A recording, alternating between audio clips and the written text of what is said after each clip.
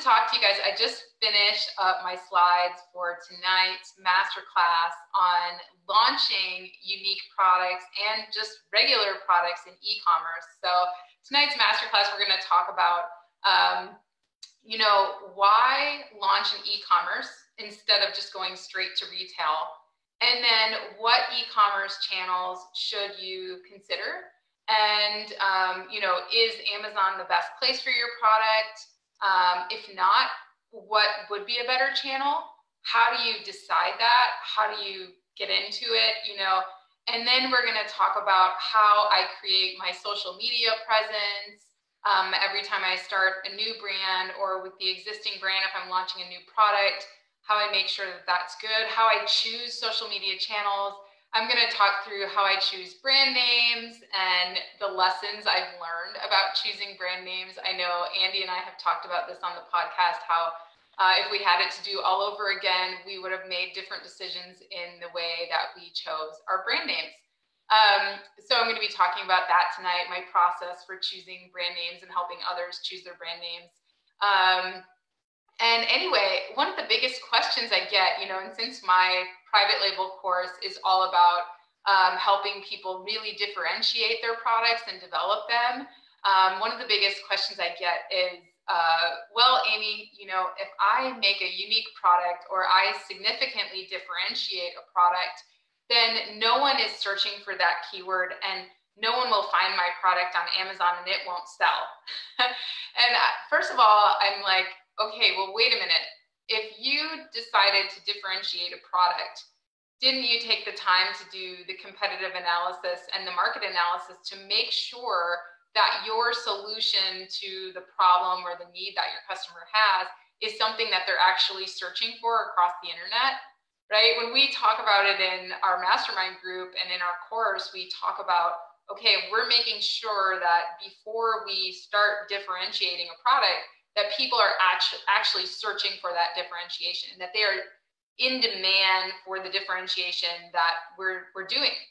So many people and courses recommend that you just look at bad reviews and you fix the things that are wrong in those bad reviews. But the problem with that is just because people are complaining in bad reviews doesn't necessarily mean that they're going to buy your differentiation, which is the opposite of that bad review. So a better way to do it is to study the market and see what people are looking for.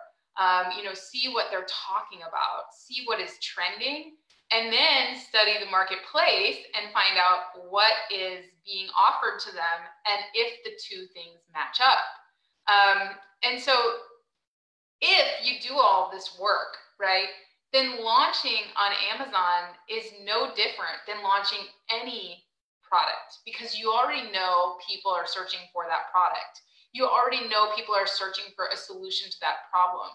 So, for example, I invented the litter box cleaner, right? There's no other products like that on the market.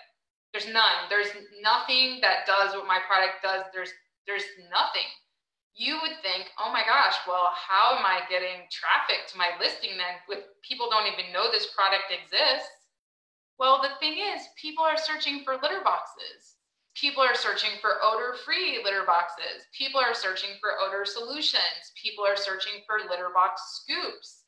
People are searching for all of those things. And guess what? All of those keywords apply to my product.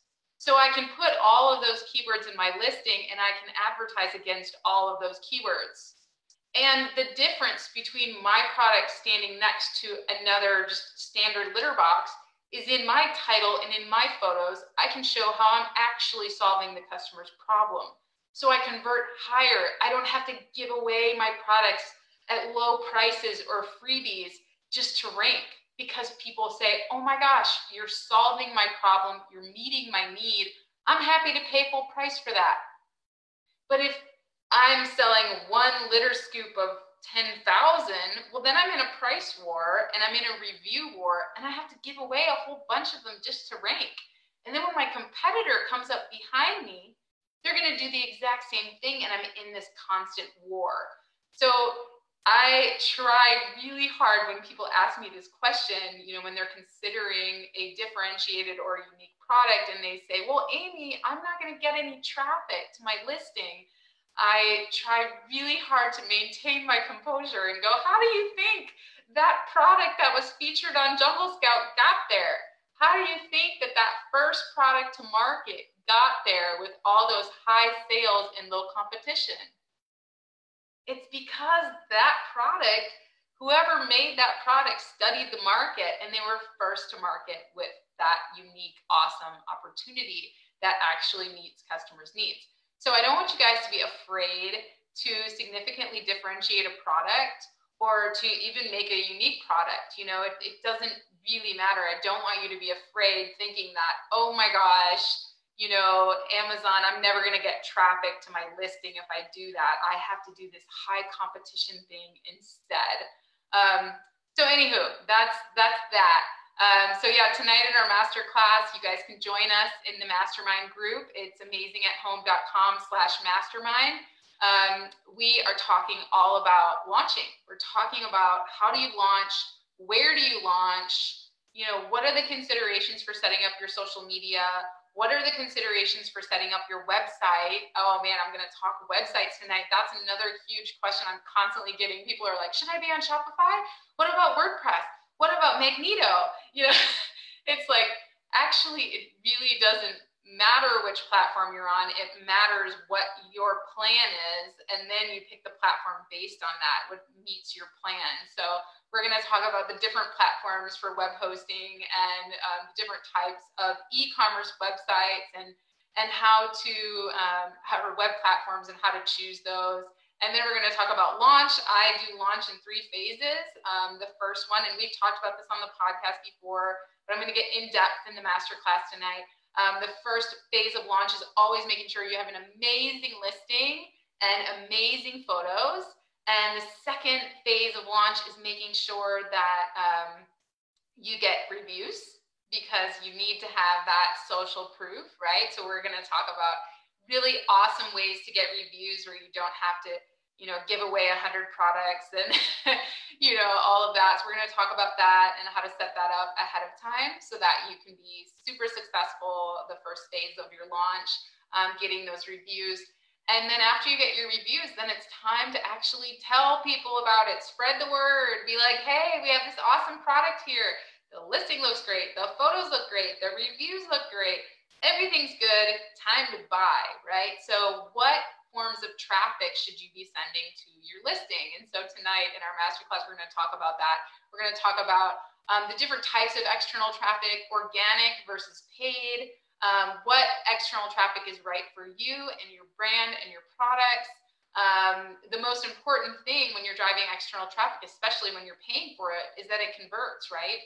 Because we want to make sure we're making sales. So there's some forms of external traffic like Google ads that have high buyer intent and they work very, very well. And then there's others that sometimes it's best to build up an organic presence.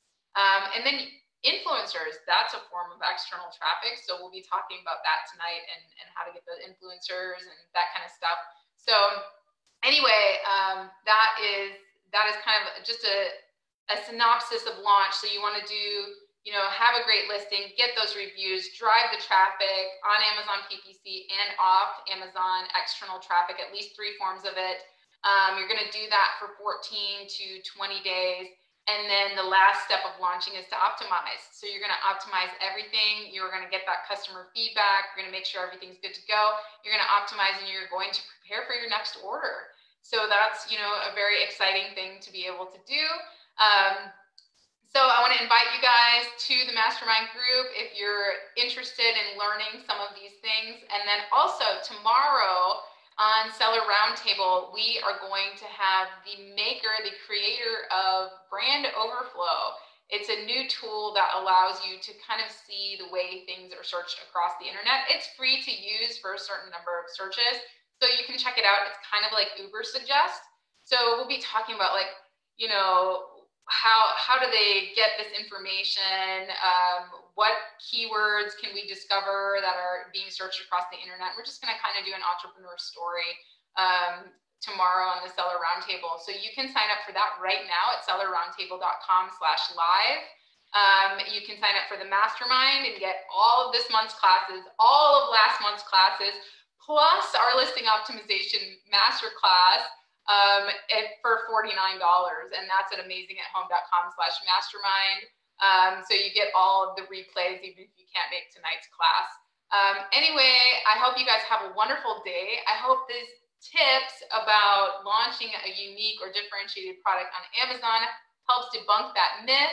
And I hope my tips on launch have helped you. Feel free to reach out anytime with questions in the Facebook group, Amazing at Home. We'd be happy to have you and answer your questions. When we ask questions, everybody else gets the help that they need. So anyway, I hope you guys have a wonderful, wonderful, wonderful day, and we will talk soon. All right, bye.